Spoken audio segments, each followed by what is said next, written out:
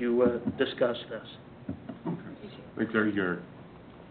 So, to fix the problem, as Christie, gave her insight as to what we need to do here, the problem and the negatives are clearly stated that incentives that have been offered may not make financial sense. They may not be strategically aligned with the city's vision or goals. And the mayor brought up the fact that we don't have a clear economic development picture yet.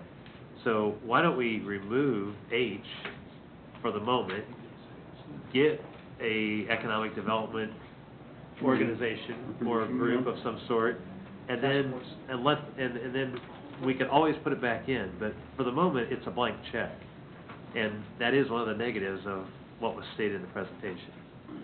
So, I mean, can we all agree to remove it for the time being until we get a clear economic development policy and/or group?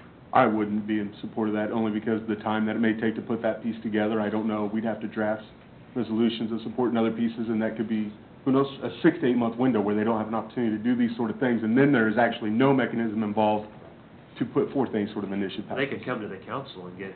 So that's. But do we have power over the EU? I mean, right now, I don't believe we can. But we can update the ordinance We do. could leave economic development in there, but I'll update the ordinance to say that they have to come before council, just like the planning commission does. Advise and consent rule. To make any changes. So they could still have the leeway to go out and pursue recommendations, or people come to them for services, then they would just have to come to the council for approval.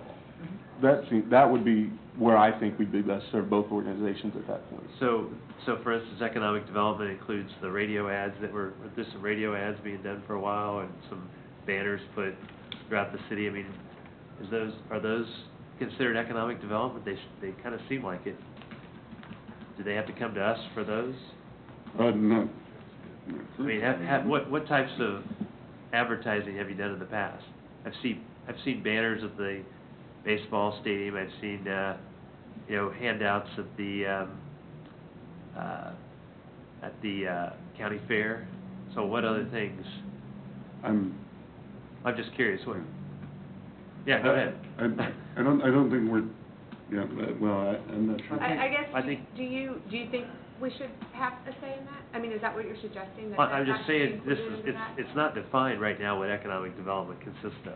I mean, in my opinion, anything that goes beyond their charter, which, I mean, I guess, or their mission statement, which is to provide power. In fact, is there a mission statement? Where would I find that? Not in this ordinance. Well, I know, but on the website, or? I believe it's on our website, yes. I don't see it, but I guess what I'm saying is, it's not defined as to what constitutes an economic development. I think you have to make a distinction between strategic decisions and tactical decisions. And what we're talking about here is allowing the Gardner Energy folks, the EUB, to have some flexibility with regard to tactical decision making in terms of providing service or having discussions with landowners, homeowners that don't currently have electric service within the city limits. Okay? When it comes to strategic decisions, they need to be in line with the goals and objectives set forward by our economic development plan. I understand we don't have it yet. And it has to be brought before council, and there has to be advise and consent role of the council exercised at that moment to get that approved.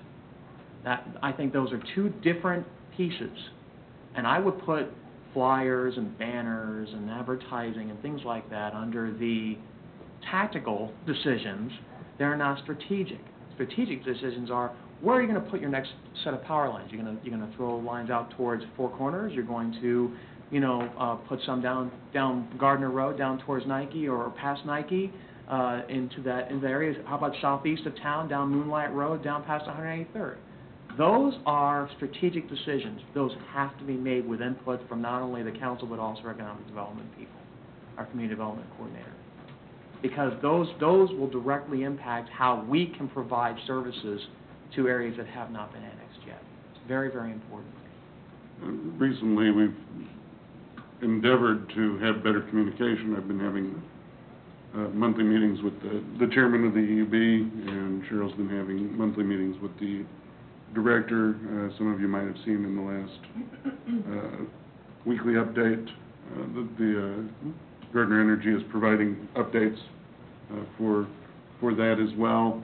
That being said, I think that it's previously there had not been a great amount of communication from city administration and Gardner Energy, and well, I think that people knew some of the things that were going on. It wasn't things that were done in concert, whether it was taking power across I-35 or purchasing the right-of-way on Waverly, which actually, if property was purchased and it wasn't, that is clearly spelled out in the ordinance that should have been put before the council. I did find the mission statement, if I could read it. Gardner Energy will provide safe and reliable energy to our community at a competitive price while responding promptly to customer needs in a professional and courteous manner. Mhm. So that's a totally different role than going out and seeking additional business. I mean, that tasks them with the job of satisfying the customers that are already here. That's how I read that. Does anyone else see that differently? I would agree, except for I would say, if you look at the Southwest Economic Development Council, the chamber, businesses, potential future businesses, when they come into town, questions that they ask are what utilities are available, whether it be telecommunications, whether it be electric, whether it be water. Yep. And so even though they're not here, they are asking those questions. So the response to that, now, it may not be proactive in nature, but it is addressing the needs of potential customers. So, Well, I don't, Larry, I'm not sure that you're going to get consensus of council to agree that the Electric Utility Board or future iterations of shouldn't have some kind of ability to make recommendations. But right now, they don't have, they have the ability to grant incentives. Yes. And So we've that needs already, to be we've kind of fixed. agreed that's gonna be fixed. We're Yeah, not we- gonna- So why don't we remove it and then work on that at a later date and figure out how to rewrite it? Or wait until the economic development policy is firmed up and then address it that way? I mean, it is considered a negative. right, so, or why don't we just amend it to say that any of this activity has to be approved by council before moving forward? I wouldn't pull it from it. I would go No. with an advisory committee, like we were talking about with consent of city council. And that seems like that would maybe be a little easier to put in right now, not saying we can't, when the Economic Development Commission comes to play out, and we could change things then, but I think that advisory. There needs to be a task force. There needs to be input from the EUB on that task force. That task force will make recommendations. The recommendations will go before the city council. The council will approve or deny. That's the way it should go. I mean, am I thinking that was your thinking on that, Chris? I mean, But as long as we're gonna go that route, why don't we also make them go through us to approve the rate changes?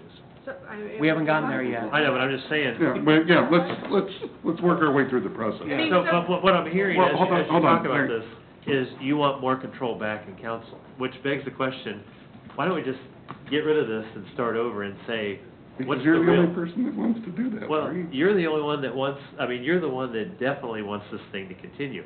And you framed the question so that we can only pick apart this document, and I think the bigger issue is, what's our real purpose of this organization? What's the real goal?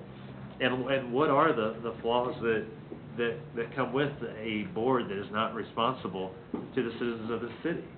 I think, that- I take- I would take offense to that, and I'm not I a member of the board. know. You certainly are trying to pigeonhole to get your point forward. It's falling on a lot of deaf ears. I'm not interested in discussing further, just repealing 2296 Well, let me- and, you know, Okay, well, let me ask Cheryl, is this in its current